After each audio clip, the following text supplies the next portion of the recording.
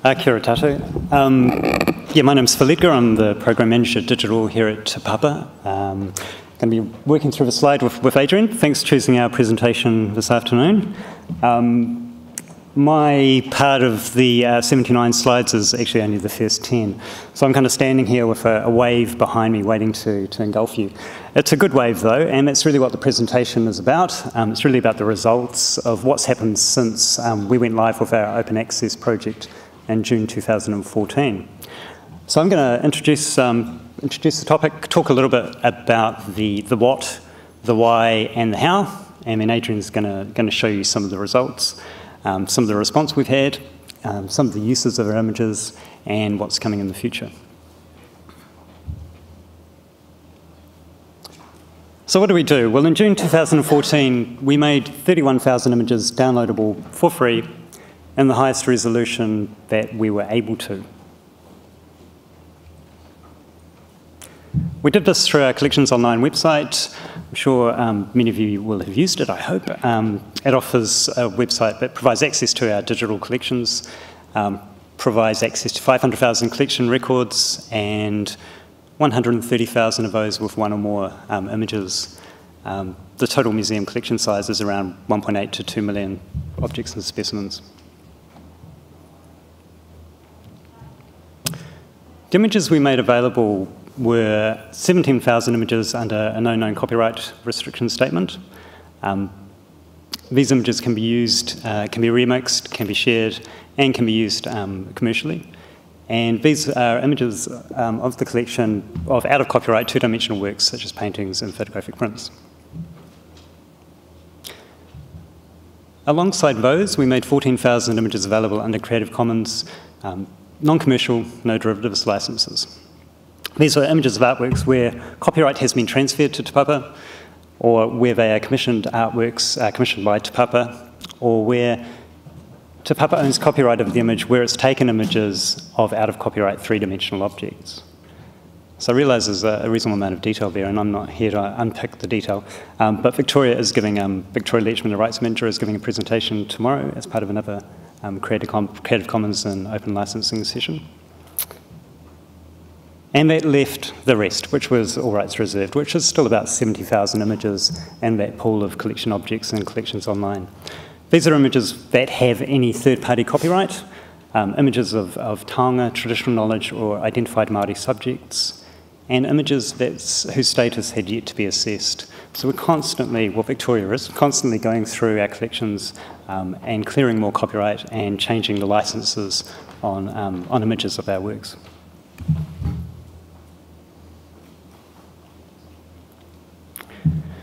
So why do we do this? What do we hope to achieve? We wanted a great sense of achievement, like these individuals, but we realised that for our collections in the digital space to be relevant, access is no longer about seeing something on a screen, and we need to make those images available for use and reuse as much as we can. And we want our collections, our digital collections, to be relevant to people. We want them to be for people to use them in their own ways, to use them for learning, for teaching, for creativity, for inspiration, for innovation. And we need to step out of that as much as we can. This, of course, fits particularly with two of our strategic priorities, access all areas, which, of course, is familiar to all of us attending this conference, that we share our collections, our skills, and our knowledge with the communities around Aotearoa, New Zealand, and overseas. But also in our envisioning process we went through recently, this notion of mana taonga and sharing authority, that Te Papa will share decision-making with iwi, communities and individuals, with respect to managing and understanding their taonga and treasures. And for us, in the digital space, open access and shared authority really map onto each other so well, and it provides a great strategic direction for us in digital at Te Papa. And of course, many individuals have come to the NDF and told us to do this. No least the Rights Museum, who provided such great inspiration last year. We're not the first museum, library, gallery, or archive to be doing this work, of course, and we've received great inspiration from those coming to us at NDF and talking about open access. We recognise that as a national museum, we want to lead in this area. We want to bring people along, bring other museums and galleries along with us, and try and push some of the boundaries in this space where we can. And we recognise that for a lot of our visitors, they expect this sort of access now. They expect to be able to use our collection images, and if we don't, if we can't enable that, then we're likely to be ignored, or simply worked around, or worse, ignored. We also want our collections to exist in many places on the web. We want to be part of collaborative projects. We want to be part of innovation. And a lot of that, such as the Google Art Project or Wikimedia or the Digital New Zealand Mix and Mash competition. And we've been hindered in our abilities to be part of those projects over the years through our licensing framework. So the more we open up, the more we can be part of the collaborative initiatives that we want to be part of. So it's been a reasonably long journey, of course. This hasn't happened overnight, and there have been a lot of obstacles, a lot of hoops to jump through. Sometimes those hoops roll away, as the image suggests, but not without a lot of work and effort. One of the key levers for us over the last few years was in 2010 when the New Zealand Government Open Access Licensing Framework was released. This provided a great level within Te Papa to push the open access boundaries, and Victoria Leachman, our rights manager, put a paper to our leadership team shortly after NZ Goal was released. And our leadership endorsed NZ Goal at that time. We did have a commercial pitch library though, which was set up at the time to generate revenue. And a provision was included in that paper that said we were only going to make low resolution, essentially 640 by 640 images available for reuse. So of course, that's not particularly useful to a lot of people, and that was immediately evident to us. So the next couple of years have been really following on from that debate, following on from that tension, and keeping the discussion going. We had a new CEO about 3 years ago. We've got a new one started Monday, but about 2 or 3 years ago we had a new CEO who started a visioning process. And a lot of the discussions and debates in the digital space were around this notion of reuse and the tensions with needing to protect or wanting to protect some sort of commercial benefits from sale and licensing of images. But through that process and discussion, we shifted our picture library from a strictly commercial part of the organisation and realigned it alongside our digital collections team, who are responsible for our digitisation program and collections online. So it took them out of a strictly commercial focus to also support the public good and generate revenue where they can. So this allowed us to balance up the public good with still retaining some commercial revenue from media sales and licensing. So those are the two key avenues which have allowed us to progress the open access project over the last couple of years. So Adrian's going to take over now and take you through what happened at the launch in June 2014 and what's happened since. Okay, and I'm going to go really fast. So we had a brand new website. It was fancy and responsive. We had all the images that we'd been doing all the way through. We had centralised information, particularly rights information. So we'd been building up a lot in the back end to actually enable what's happening, and we had institutional buy-in. But we needed to develop a new image API to actually make the images available for download. We needed to really seriously think about language and layout to make it really, really clear, and we spent quite a lot of time on that. Wanted to keep it as simple as possible, not put any barriers in the way at all to put people off, but we did actually want some data, so I'll talk about that a bit. We used a caption generator to help the user attribute our works rather than making it hard. We want them to do it, so we'll make it easy for them. We needed to make decisions around delivery formats, and so rather than delivering 800 megabyte TIFFs, we settled on JPEGs, but at exactly the same size as the highest resolution we have available and as uncompressed as JPEG can be. And we knew that would meet probably 99% of users' needs. So this is what a page looks like. And if I can get the laser pointer to work. It's all about that little download button there and that little CC license there, which takes you to this page, which then gives you a very clear rights statement and license, asks you a few questions, but you don't have to fill them in, takes you to a download, shows you how big the images, so you can see, click download, and it's yours. And so that's for a natural science, so it's a Creative Commons licensed. This is for an out of copyright image, so no non-copyright restrictions. And again, it's a nearly 8,000 in the longest dimension file. 11 megs compressed, it'll be about 60 megs uncompressed. That's full frame, but that's the quality that it gives you at 100%. So you see this lazy guy down here? Can you find him now? So he's there.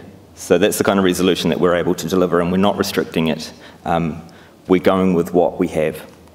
And on what we have, we've been digitizing for 15 years or more, so there is a variety of the sizes and quality of images we have available. But what we did was we did an assessment to see what kind of sizes we had going to be making available.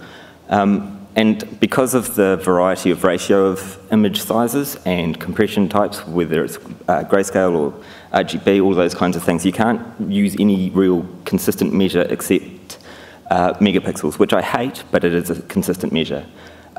So when you look at it, 61% are 10 megapixels or bigger, and another 24 are actually bigger than 4. So there's actually a very small chunk that are less than 4 megapixels. So we were reasonably happy with that. But if you're going through and trying to download lots of stuff, you will come across a few that are a little bit small. So we launched. We did a press release because we're a national museum. It had to go through the Ministry of Culture and Heritage because they wanted to take credit, even though they hadn't done anything.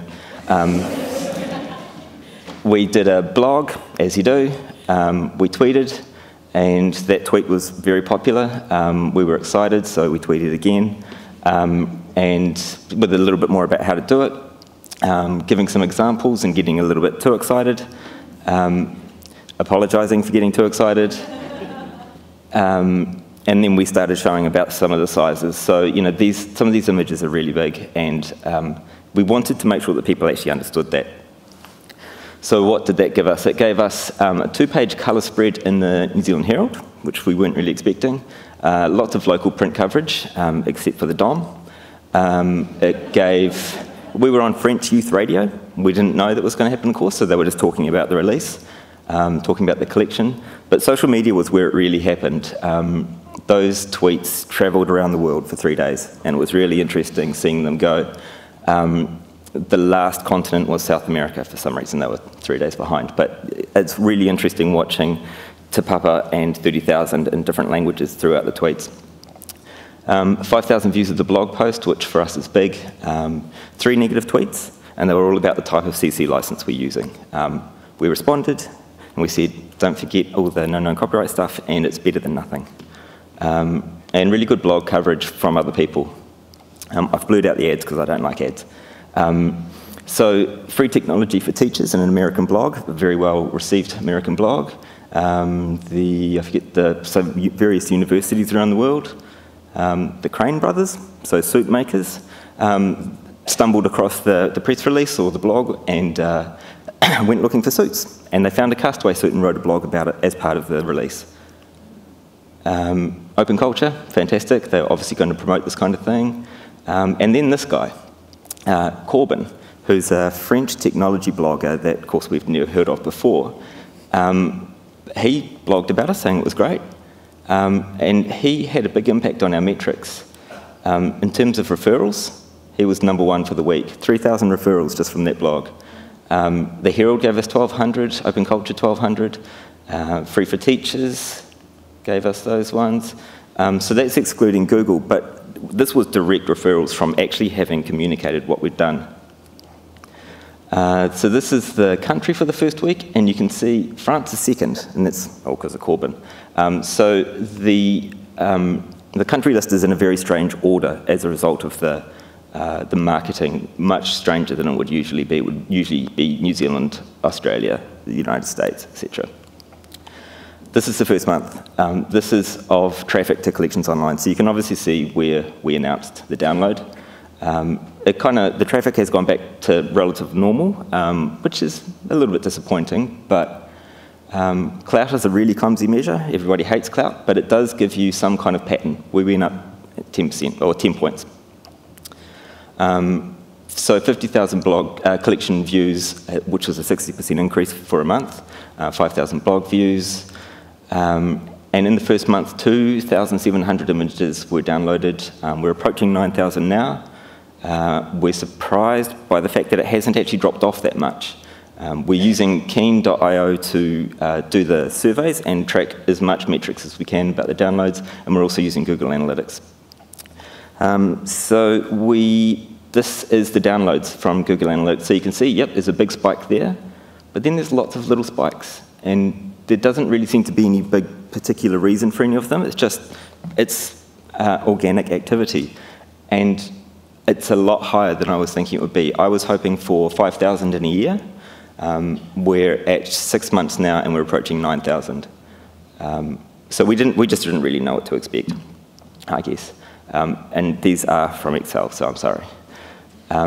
So why were they downloaded? So most people just skip the question, but we do get 25% of them answering the question. So it's a fairly average spread of reasons, but 7% personal, that's good.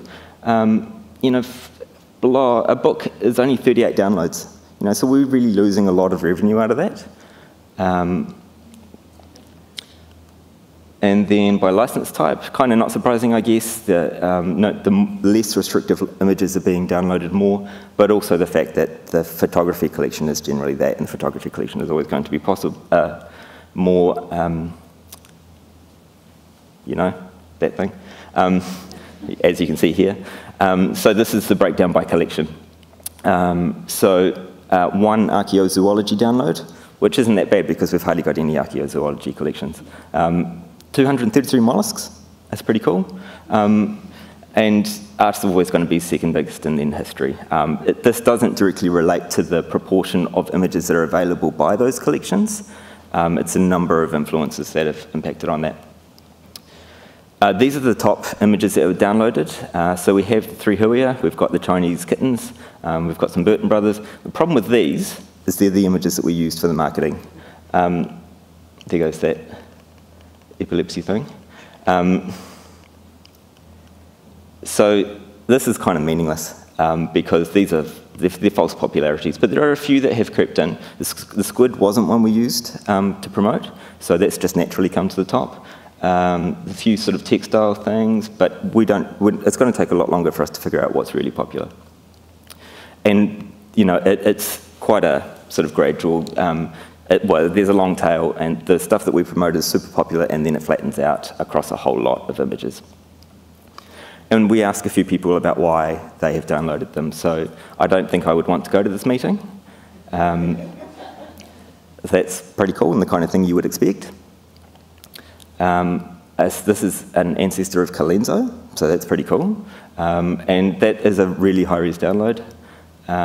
Cool, we're going international and we're in the industry. We are actively being part of education and research and Pacific. We are, okay, and you would expect that, but there was a little bit more to this one because they're actually wanting to use it to push the same project at the Detroit Institute of Arts. And we like little congratulation things. This is the kind of example we didn't really think about. And you know, why would we want to stop that kind of use by putting financial barriers in the way? I think it's really cool. So we can see that this is kind of science and art. And that's, you know, again, our curators don't necessarily imagine that their science collections would be used in these ways.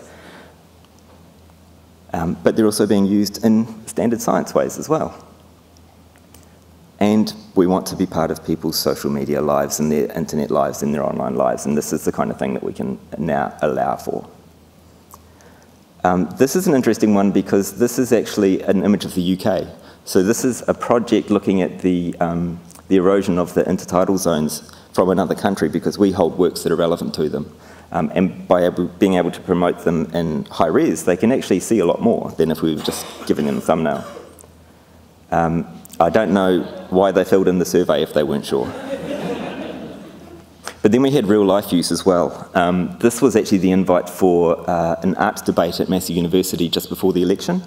We didn't know what was happening. It was actually Thomason who saw it and sent it on to me because she recognised the image. They've attributed it appropriately and nicely, and it looks great. They also used it as the background. It was projected on the background of the debate throughout the entire debate, and this was videoed and was streamed, so everyone who was watching this was seeing our hui in the background. And Heather actually sent me an email yesterday saying that she was basically really pleased that she was able to use it, and then she told the story of how they picked it, which is really good, because the more information we have about these reasons that they use them and why they like them, the better we can try and serve them. And you get some Facebook history groups and that kind of thing, and that's fantastic, but you kind of expect that. And then you've got Kerry Ann Lee, who we all saw before. This is an interesting one because so she was able to create these out of our online collections. These are all downloaded. She searched her collections online, downloaded them, and made a new work. The last commission that we did was with Andrew McLeod, and I had to spend 28 hours looking for images for him that he could reuse, download them, load them onto a hard drive and give them to him. And he didn't even use 5% of them. So I didn't have to do that. She could, at her leisure, create this fantastic work. And new artworks is always one of the arguments that we've had, that we want to enable new creativity from the things that we hold. We're also able to be part of sort of lighter engagements. DPLA and Digital New Zealand are having an animated GIF competition. And someone has used this reasonably simple image to create something less simple. It's maybe not the most extravagant artwork in the world, but they wanted to make this, and it's great. They were actually able to combine 3 different images to create this. And she gave a little explanation about why she did it, which is all fine and good, but these are the words that we want to see. So that's fantastic. We also found that she was making other GIFs and having them in other places, other competitions. So she didn't actually give us a link to this or anything. I did a Google image search and I found this. And she actually made 3 or 4 different versions. There was one that I'm not going to show. So what's next for imaging? Victoria has told me that I can say that we are going to be removing the ND from the licenses. The NC will stay there for a little while, but we'll gradually take that back. We're at 45,000 images now, and I should say that we're moving to the ND. We've just got a little bit of technical work to do, but it shouldn't take too long. Everybody's working really hard, particularly Victoria.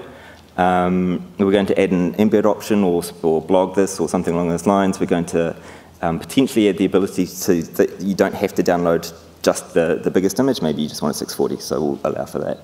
And we're going to contribute all the no-known copyright images to Wikimedia Commons. I'm just having a little bit of technical issue with that. And next also is data, so we're going to make all our data available as CC BY. We're talking to the Getty about making their vocabularies available in the way that we've used them as part of that data, because they have recently made their data available as linked open data, so it's just a matter of making sure that we're on the same page. We thought we'd take the easy route first, but it turns out the easy route is actually quite hard. We were just going to go for CSV dumps and update them monthly. We forgot that our data was so complex and there's a lot of it, so we've dropped that and we're just going to start looking at an API. So that people can research in ways that they want to, so that they can make things that we aren't resourced to do, or that isn't in our interests, and so that we actually become an enabler. So we need to analyse more. I mean, that is very quick through, but it's only a few examples as well. There are many more I could have shown you. You just do not know what people are going to do with your images, so don't even try to guess. Just let it happen. We were surprised with the numbers. We're happy with the variety of use. We really should promote more. That's actually the first time we've done any promotion of collections online, and we got really good feedback. So no answer to taonga Māori yet, but it's not an uncommon thing. And now we're looking at what else can we open in terms of research, presentations, things like that as well. Look at that, 26 minutes.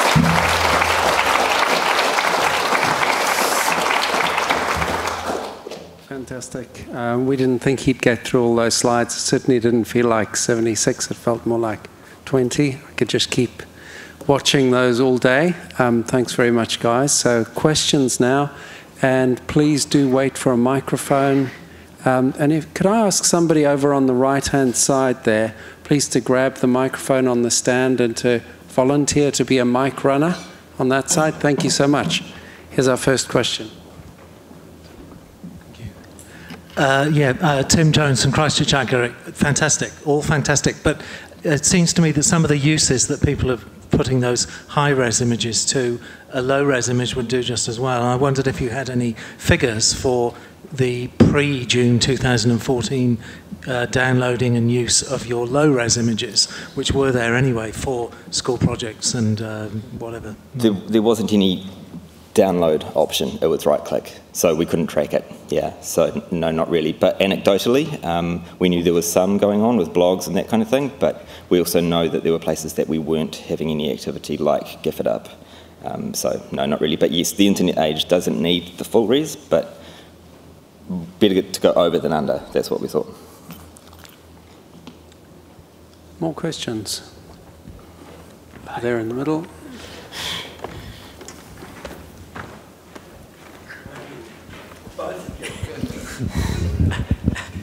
So, Adrian, how do you upload 25,000 images to Wikimedia Commons?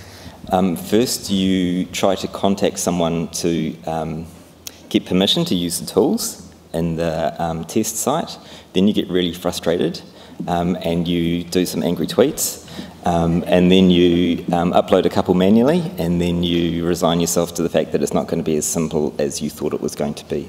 But there is an upload tool that Europeana have worked with Wikimedia on that apparently does work and is good, but it has been falling over a couple of times recently. But it's an active development, but it is just an XML export-import kind of thing. So in theory, it shouldn't be too onerous. If we have to drip feed it, we will, but yeah. Okay, thanks. I just have a question about attribution. Have you found any difference between being attributed as a creator and the actual institution? So we use a caption generator to generate the attributions that we want, and they're the same attributions that we use, and it includes title, maker, registration, production date, as well as the license and te papa and a link to the original. I think that's about it. So it's very structured and is about both of us. Generally, from what we've seen in the examples, people have been following that exact format. But I'm sure that there are other places where they've decided to attribute it slightly differently. But yeah, we'll just have to see how it goes, I guess. And just to clarify... Hold on 1 second, please. Thanks. Just to clarify on the attribution, the no known copyright restrictions, we politely ask people to do it. We don't require it. Obviously, under the Creative Commons licence, we require it, but as far as the no known copyright restriction items are concerned, it's a please will you. Any more questions? Over here.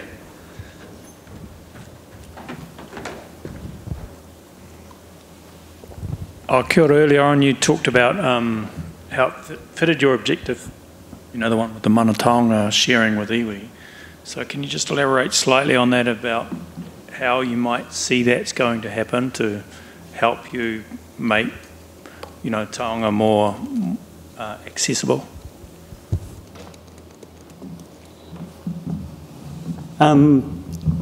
We've got a lot more work to do in that space. I mean, we haven't started a process. I think the intention around mana taonga and sharing authority is for us to work alongside communities and individuals and others to make decisions regarding how those taonga are managed and used. The process that we've gone through here wasn't a very formal kind of hardcore policy approach. We've tried to take pragmatic steps as we can and bring the organisation along with us. We need more of a process around the taonga Māori and the images of Māori subjects, and that process is still reasonably in its early days, but it's something we need to work through. But the principle is there, and I think in the digital age, this sort of open access really supports that principle really well. Thanks. Right, it's time for coffee. I'm sure you'll all be glad. Can we just have a final round of applause for Phil and Adrian, please?